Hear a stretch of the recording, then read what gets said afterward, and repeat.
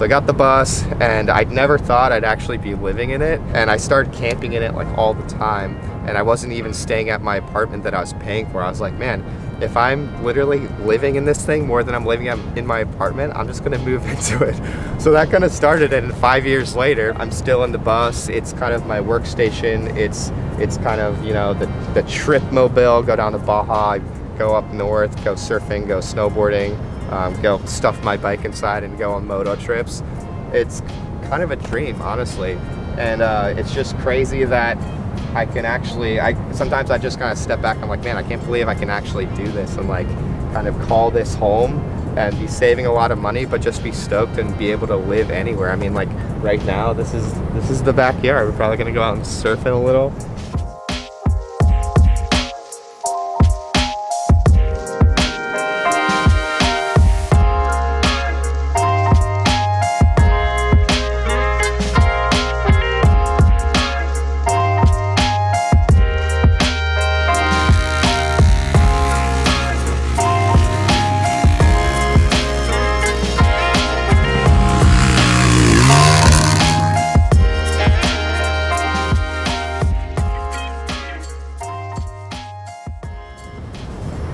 How's it going? I'm James Barkman. This is my 1976 VW bus. Little customized, a little Mad Maxed. But I'm a photographer, I'm a climber, I'm a surfer. I do a lot of different things, but right now I'll just kind of show you guys my bus and what I've done to it and what it looks like. Let's check it out. So this is my living room, also the downstairs. For the most part, I haven't done a lot of interior customization. Obviously there's a high top. This originally was a GoWesty, so there was a pop top, but it's kind of crazy how what they made back in the 70s I'm still using in 2020. It kind of trips me out.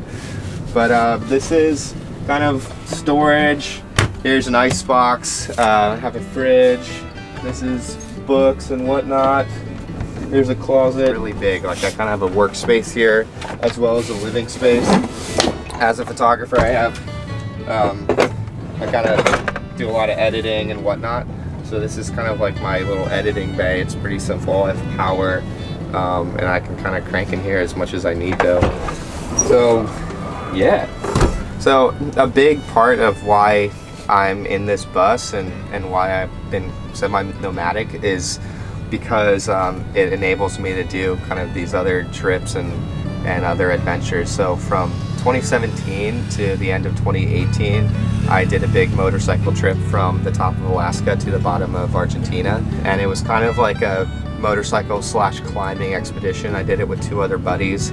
So pretty much from top of North America to the bottom of South America, we climbed a lot of high alpine, high elevation stuff.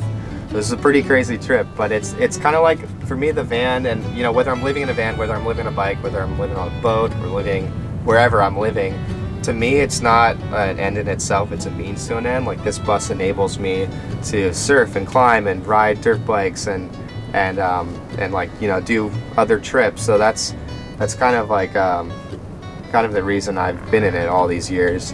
I guess how I kind of got into photo stuff, or how I'm supporting all this, is I've been a photographer for about 5 years, and I do a lot of projects for brands and companies in the outdoor moto space. I'm a freelance, so it's kind of all across the board sometimes, and I can kind of do it wherever and work remotely, and this definitely enables me to be able to do that. So out here we have a pretty rad GoWesty setup. This is relatively new, and it's changing my life already. So this is kind of the storage box. I've been kind of keeping my moto gear in it, and you can kind of keep whatever, but my tools are inside. And this has been super nice just for all my moto gear. Obviously there's storage in the spare wheel, and then the tray can be used for, like, you know, a stove when you're out camping, and mostly I use it for wood. So for a while I was kind of trying to keep my van as classic and like OG as possible. but there kind of comes a point when you live in it where you just need accessories and you just need extra space. So I kind of crossed the threshold of like staying original, and I've just gone full Mad Max. So hopefully I still, there's a lot of things I want to do yet, but I want to get a lift, I want to get a winch, I want to do a lot more stuff like that. But this is kind of the beginning of the Mad Max of James's bus. So here's the back. One of the things I got recently and I'm super stoked on is the Venture Libre Bravo leather toolkit. So I still have a ton of tools inside and like a toolbox with parts and whatnot, but this is pretty much everything you need. I mean, literally to rebuild the motor, I think I could use all these tools right here, which is insane. So I'm pretty stoked on that.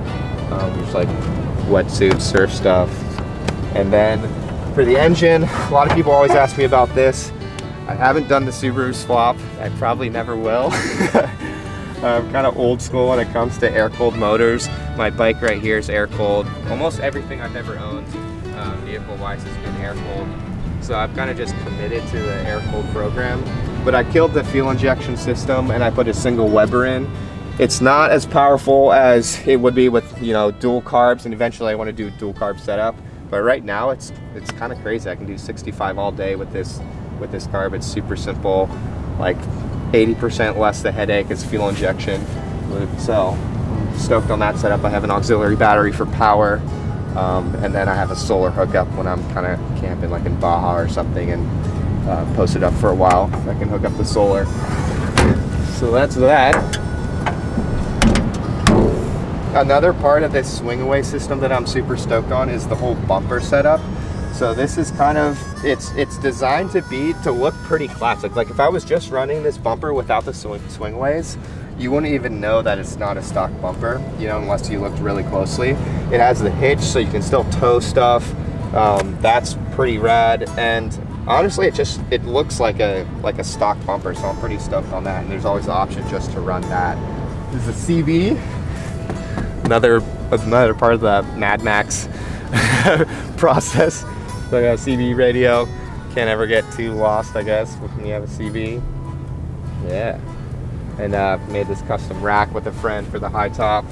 So I've kind of dubbed the bus the Yellow Submarine. It's following a Yellow Submarine aesthetic. So you have like if you look at the Beatles Yellow Submarine, it's like yellow, orange, and white. All I need is a periscope, which I'm working on. So hopefully I'll actually have a real periscope with like binoculars so you can check the waves from inside. So I'm kind of done things a little differently with my bus. Eventually I want to get a lift kit, but for now these 15 Steelies with grabbers work super great. I mean, it's kind of amazing how deep you can get in a bus and not get stuck with this setup. So GoWesty hooked up this setup, super grateful for. One of the things that seriously changed my life is the Fox shocks by GoWesty for the bay window. It's pretty rad how GoWesty's kind of making a move towards, you know, the whole bus scene, and there's a lot more people kind of sending in their buses now than there used to be. So with these shocks, it's actually insane. I'm excited to make some more Baja trips, kind of get off-road more and put them to the test, but already with what I've done, it's honestly blown my mind. I didn't know you could have a ride that good with a bus, to be honest. So with the whole 15 kind of AT tires and Fox shock setup, I'm kind of ready to go anywhere, to be honest. Proudly air-cooled. Take that, all you Subaru sellouts. Don't zoom up on my rust and Bondo. This Bondo was here when I got the bus, so I actually didn't put it on myself. Nothing to see here. Come on. Yeah, I mean, a bus is a labor of love.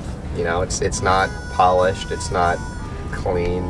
I mean, especially this bus, it's a little rusty, a little rugged. But I love it. I mean, it's kind of cliche, but like the whole wabi-sabi concept is really profound and beautiful to me, and that's kind of my whole life. I just love vintage things, and like I'd rather have some crusty jacket that I wear my whole life and give to my kids than have a bunch of, you know, jackets that I don't need or wear. It's like the whole philosophy of the bus and like keeping it on the road, and I feel like it speaks to a lot of life. Yeah. And I know it has for me, and I feel like it just kind of teaches you to slow down and appreciate things. And like when you build, like man, this is like the fifth motor I've had in here.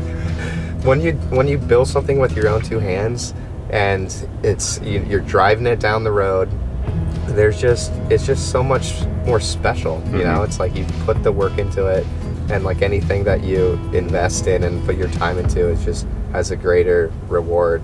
So that's kind of every day I drive this, I'm like, man, it's not just something I bought and I'm like driving. It's like I've put the work into it, and it's just so special.